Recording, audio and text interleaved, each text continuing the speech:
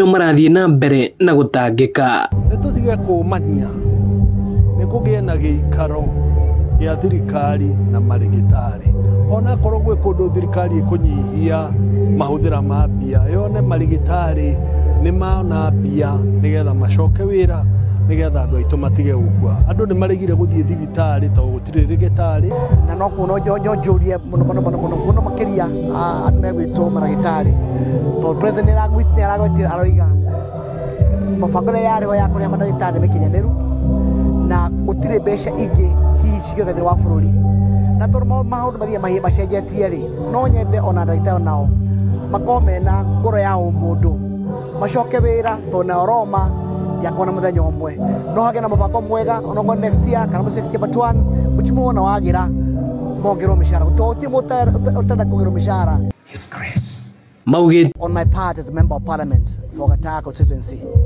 I'll call it an economic sabotage and it's a treasonable offense because whoever are perpetrating that fake fertilizer they want to take us back to where our people can die of hunger. And this government, Kenya Kwanza, when we came to power, we said one of the things we're going to do is subsidize fertilizer so at least we can be able to increase production, create employment, and kick away starvation in this country. And as a result, you found that the issues about the demonstration on cost of food has disappeared because farmers have been able to produce enough food for everybody, and the cost of hunger has come down drastically. And therefore, I will urge the branches which are supposed to do investigation, they investigate NCPBA, then investigate KEL, then investigate KBS, then investigate even the Ministry of Agriculture to find out who is a culprit, who brought this fake fertilizer, who bought it. Were there any standard of testing this fertilizer, or they just bought it from anywhere? Do they take containers for chemical and other renowned factories and put substandard products and masqueraded it as fertilizer? And therefore, for us to be able to go to the bottom of the issue, we have enough investigative bodies, the CID, the EACC. And I urge the government so at least we do not sabotage. The people who want to sabotage that government program are caught and that issue is brought to an end. The Thika-based chemicals company has been in existence for very many years. Yes. Are you surprised that they are being accused of issuing? Chemicals is a known company which has been here for very many years. And remember, chemical on one hand can produce good fertilizer. But what happened is that fertilizer is removed and they take the sacks for chemicals and some crooks put other funny products. So that's why we can't be able to sit down here and pick up and point to any direction. And that's why we need a very thorough investigation, because to me that is an economic sabotage for this country. And therefore all the branches we're supposed to do investigation are supposed to do thorough investigation, so at least we know where there is that loophole, and that loophole can be sealed once and forever. So at least we safeguard our farmers, because if we don't do it, there will be a serious economic meltdown of this country, especially in agriculture. On my part, I've heard the cries of the residents of Katanga and Kenya in general. And remember, when two bulls fight, it's the grass which suffers. And therefore, this issue requires a lot of tolerance.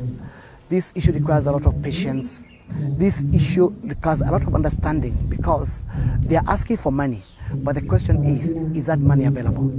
And the president said, we may have reached the end of the rope. Kenya, as you noted, and it is there in the media, we spend about 43% on our salaries. That's way beyond what you call the international accounting standard. We are supposed to spend at least maximum of 25%. And therefore, we also need to relook at the wage bill for this country, because we can't be both to be taxing our people just to pay salaries.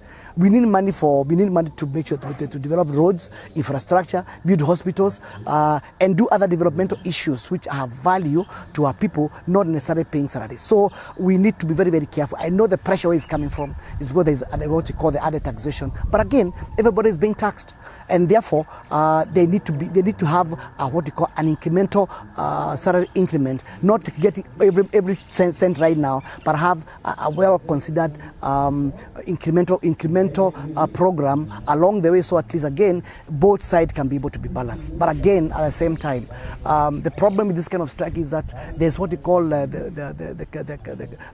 avalanche of strikes, because if you increase the salary for interns, it means the doctor will want an increase, the nurses want an increase, teachers would like to require an increase. So therefore, one need to be very, very careful, and therefore that's why I'm urging the government and also the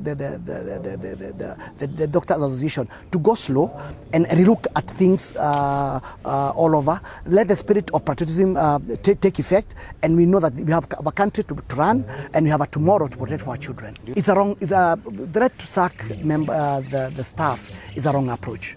The conversation should continue, because even if you sack everybody, where will you get other doctors to replace those ones? Because therefore, it's a statement it's a hollow statement, and I think it's a high-handedness which is not necessary. I think conversation need to continue, and we have a program whereby these people's welfare can be taken care of along the way in the coming years. Well, it adds more problems to the farmers.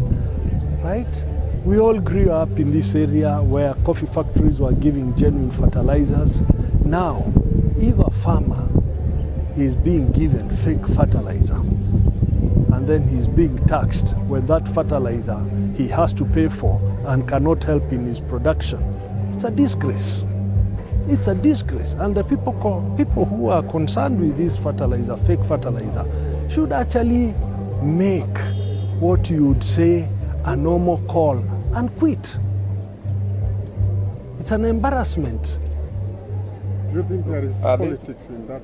I don't want to go to the politics. I just want to say, if there is fake fertilizer and it has been proven, those responsible to take responsibility and pave way for others.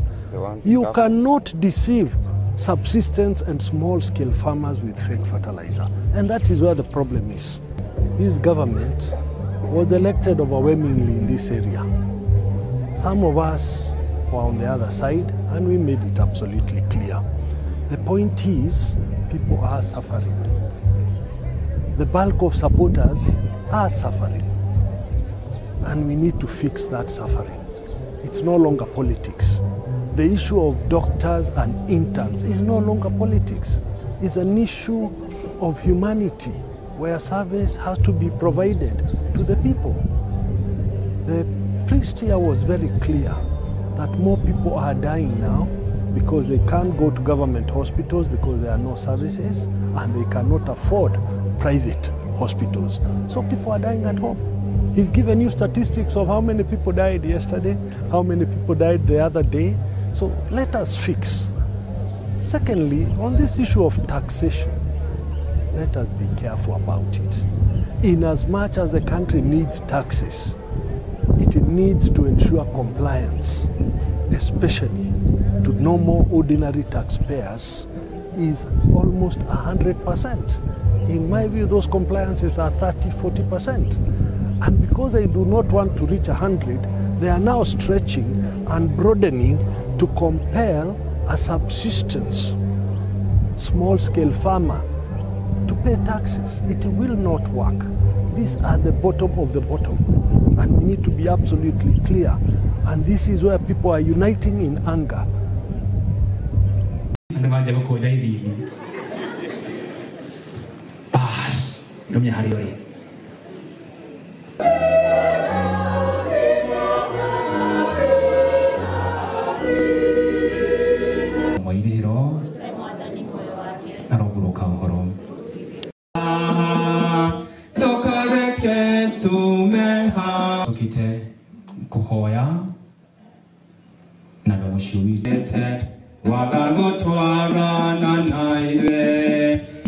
Joseph was not there when our Lord died.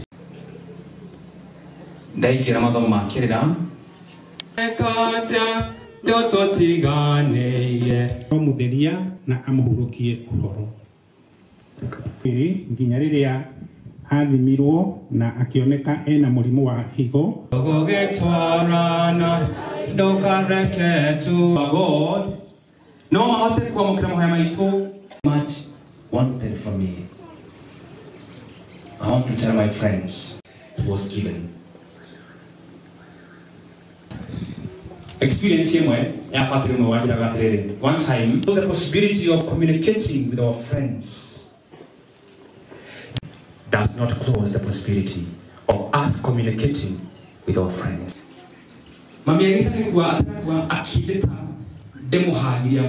Without the warmth of my heart. And so the young man was saying,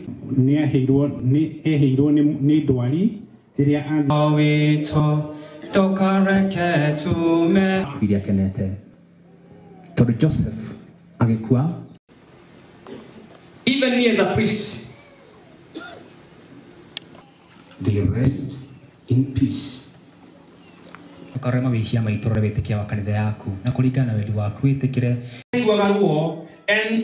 to them, if dead is not dead.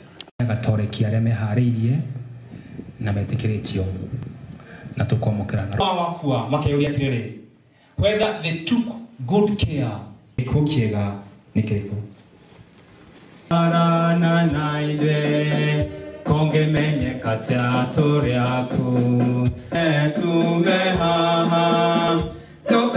me to work on you till you become a vessel that can contain His grace.